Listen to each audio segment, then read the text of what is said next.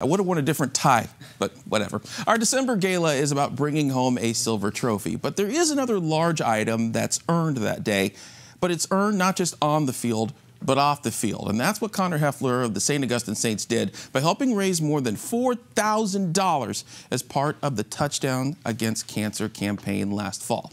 But the man's not too bad on the field either. First team all-defense selection at linebacker, and he is here to tell us which school will be blessed with his services for the next 4 years. So here is Mr. Connor Heffler himself. Good to have you here. You have a crowd back here. We don't see him yet, but say, greet him. Yay. They're back there. They're back there. We'll get to them, okay? So your team goes into the open, the semis. That's great. But what you did for people who are in that battle against cancer, that's going to live on for a long, long time. So how did that fundraiser change you, change your spirit, help you evolve? It definitely helped me in all areas. Made me realize that I'm more than just a football player. And off the field, it's good to participate in service opportunities. And it really got our team involved in with Carter Santos, who was diagnosed with leukemia, and it really gave our team a goal to keep scoring touchdowns too, so it was good. Gotta love that. So right in front of us is the Admiral's Award Trophy, as you can see here. But this obviously is not its permanent location. It's not left on these grounds. You have it at home. Let's take a look at the setup, I believe, where you have your trophy right now when you take it back home. Why don't you describe the scene for me? Let's go ahead and show that. Let's see the scene. So what was your idea for the design here, the feng shui? Well, believe it or not, it was just set up like that. I didn't do any decorating before, but that's where I usually put all my trophies from just the sports. I played a lot of sports my whole life: baseball, basketball, soccer, football. I played everything, so that's just where I keep everything. What's your favorite thing about being a linebacker? I like to hit people a little bit, but I'm definitely a physical guy. I'm kind of a different person off the field. I try to turn into a more aggressive person when I get on the field, and when I'm off the field, like that Incredible Hulk thing. Yeah, exactly. Gotta like it. So yeah. You've done a lot of college visits. I feel like every week I look on the Twitter and you'd be putting on a new helmet from a different school. So I want to know, what happens to all that stuff? Do you have just a pile of stuff in your house now from all these visits, holding this stuff up?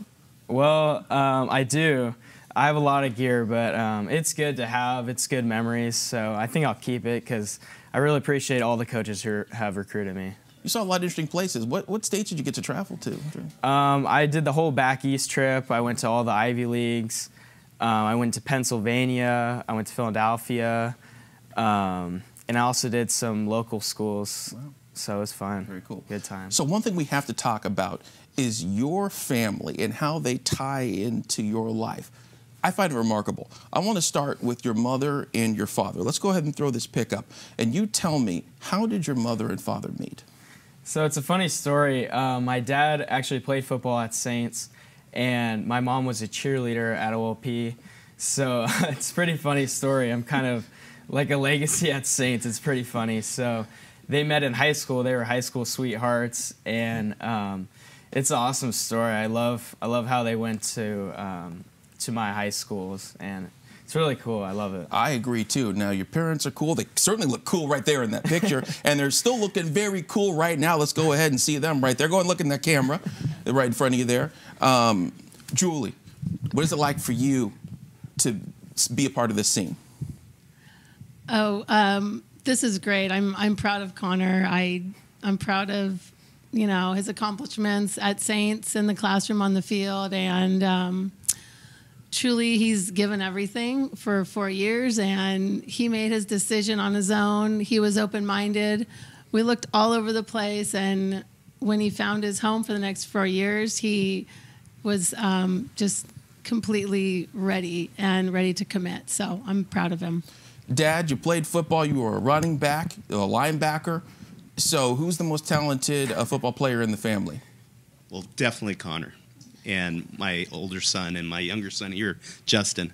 But their older sister can play as well. She's a very good athlete, and her name's Caitlin. And basically, I'm I'm sort of the last string in the family now. We'll call you the coach. How's Yes, that? exactly. Now, I'm glad you brought all those siblings up because I actually want to talk to you about your siblings. I want you to explain. I want you to start with your brother Andrew. Talk to me about your 3 siblings because they all tie back to sports in your entire lives. Go ahead. Yeah, well, it's definitely a competitive household, as you can probably notice. Sports is just kind of built into my family. My brother played football at Pomona-Pitzer. He was a D lineman. And he played at Saints too, so he's been my mentor for my entire life. I work out with him, I call him on the daily, and he's just the best older brother, and I couldn't have done it without him. And your sister?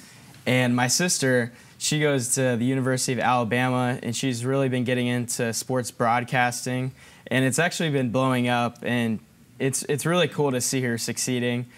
She has a new show called Bama Network that she's starting up. And there's your really brother cool, right here. Yeah. Actually was up for Play of the Week back in the day. Yeah, Justin, he's a little baller. He'll be good. He's gonna go to Saints too, so it's good to have him there. Okay. I'm glad. So it's now the time. Connor, the floor is yours. Look at the camera. Where are you going? So after a lot of consideration and a long recruiting process, I'm really thankful to have found a home at Cal Poly. There it is. There you go. So, you've made the choice. You're riding the whip. I like this. What made you want to go to San Luis Obispo? Did you like the mountains? Did you like the Avila Beach and Pismo? What'd you like? Well, don't get me wrong. The campus is amazing. Definitely the education. When I was looking, I knew that the academics were a priority for me. And also the people there, I believe that the people really make up the school and the football program. They have a new coaching staff coming in, Coach Sherritt, the linebackers coach, and Coach Baldwin, their head coach. I love the culture they're building up there, and I couldn't have it any other way. There's a lot of San Diego people that have gone up there. We've had Silver Pigskin finalists who have been interested in being up there. Did they talk to you about the San Diego ties at all? A little bit. They definitely want to continue with the San Diego ties, so I'm happy about that. You should be. Sir, we're very proud of you. Thank you so much. You've played with honor and grace. You certainly earned this award, and you certainly earned the trip. Can't wait to see you chin the moon and ride a custody, because that's the slogan of Cal Poly. Just trust me on it. Back to you guys. Yeah, how exciting. Okay. Nicely done. What a great school. Great to have the whole team.